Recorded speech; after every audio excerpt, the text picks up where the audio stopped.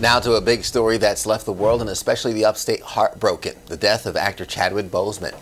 The Anderson native died Friday night after a 4-year battle with colon cancer.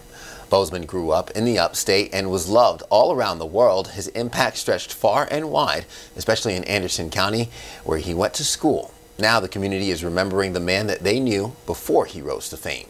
Fox Carolina's Michelle Zhu has more from TL Hanna, where Boseman graduated from. Michelle, good morning.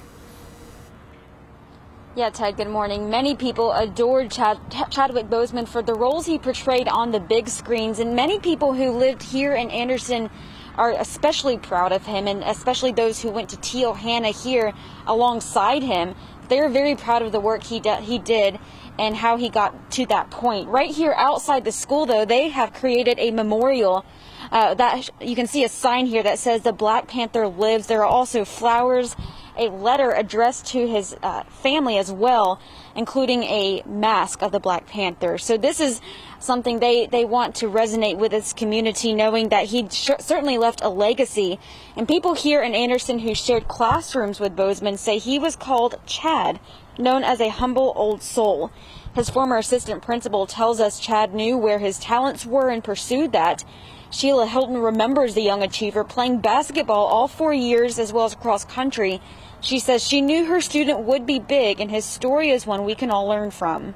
He's just one of those you always knew he was going to be big one day. You just didn't know what it would be. It reminds you as an educator and as a person that there's greatness in everybody.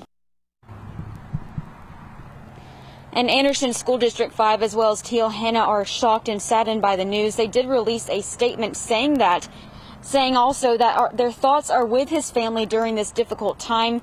People know of his impact on the big screen, but his legacy will also live on in those he touched in the Anderson community.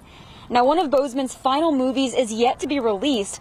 According to People.com, Netflix has postponed a virtual preview event for the film Ma Rainey's Black Bottom, where Boseman portrayed a trumpet player. But one thing is for sure, his community says that his humility never wavered, doing what he loved for as long as he was able. Ted?